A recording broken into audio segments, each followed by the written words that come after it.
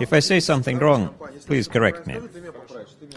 In August, when all the personnel of our company were on vacation, $1,300,000 was stolen from the bank account of one of our companies. The funds were stolen directly from the bank account. Some people just came to the bank there. Now Igor will tell us how it all happened. All possible versions. It's a Greek Cyprus company. What bank is it? It's the Bank of Cyprus. The Bank of Cyprus. It's a big bank. Yeah, the bank is 123 years old. Yes, the bank is 123 years old. And we asked them, guys, someone on your side has stolen money from our bank account. 3.5 months have passed. No result. We cannot do anything.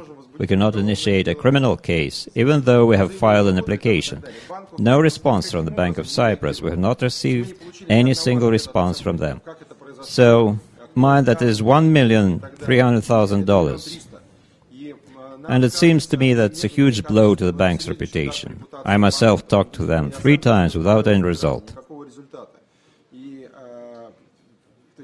Igor, you're welcome to have your say. Come on. We think the following. The bank could have taken better care of its clientele. The bank gave its guarantees.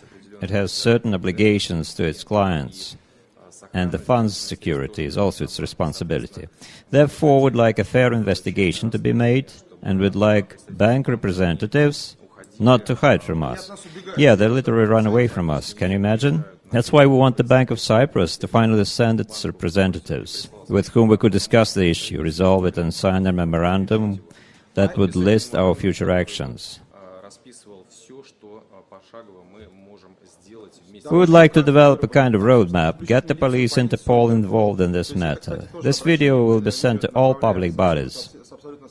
We also hope this video will help all the clients of this bank realize that they are not protected at all. In our opinion, the Bank of Cyprus does not care a pin about its clients.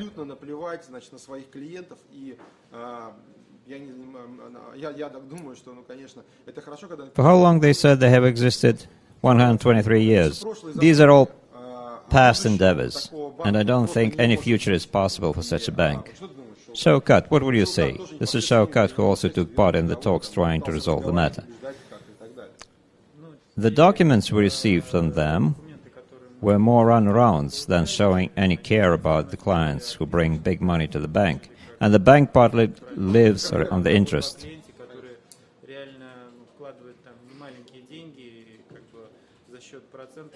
That's why, Sharon, we wish the bank would give more attention to this matter and take a somewhat more serious stand. Look, guys, our money was stolen from the bank. Is it our problem? It is certainly your problem. These are really your problems, guys. That's why we do not recommend all those who are watching and listening to us now to deal with this bank in the offing, because problems are likely to arise. Maybe the country accounts for these problems, because, there are some processes underway there. As far as I know, we are not alone. There are clients who are in the same situation, so there are more such clients. Therefore, our fellow bankers and fellow financials of other companies, we are calling you to give up working with the Bank of Cyprus unless they put everything in order. And that's it. They're not good people, mischief makers. Put this online, translate it into English, and send to the Greek embassy. Is it Greece? Greece? Cyprus. Okay, then Cyprus. And send this to the Embassy of Cyprus, Interpol, the Ministry of Internal Affairs, and so on.